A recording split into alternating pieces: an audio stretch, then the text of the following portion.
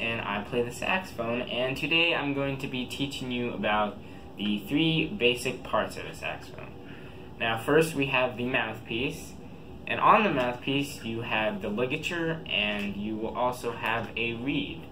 Now I play on a 3.5 reed, which if you are a beginner you will not play on because that strength is too strong for you, and I would recommend starting off on either a 2 or a 2.5.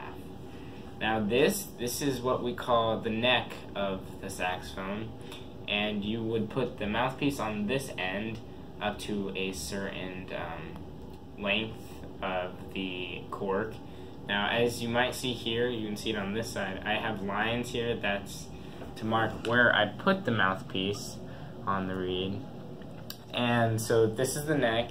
You'll attach this part into the actual saxophone, and this gets lifted up by a part on the saxophone which you press a key to do. So I can put this on the saxophone. So as you see, there's a key right here that will lift it up, and then this is the main body of the saxophone, and this is where all the keys are, and how you can play different notes with the saxophone. And so once all these three things come together, 4 things really if you count the reed, then you'll be able to play your first note on the saxophone.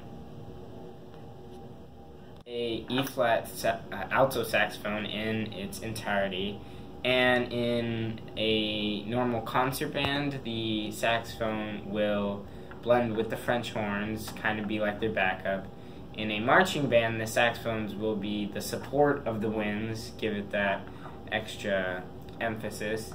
And in a jazz band the saxophones are kind of just there as a background, but occasionally they will have their moments where they get to play out above most of the band.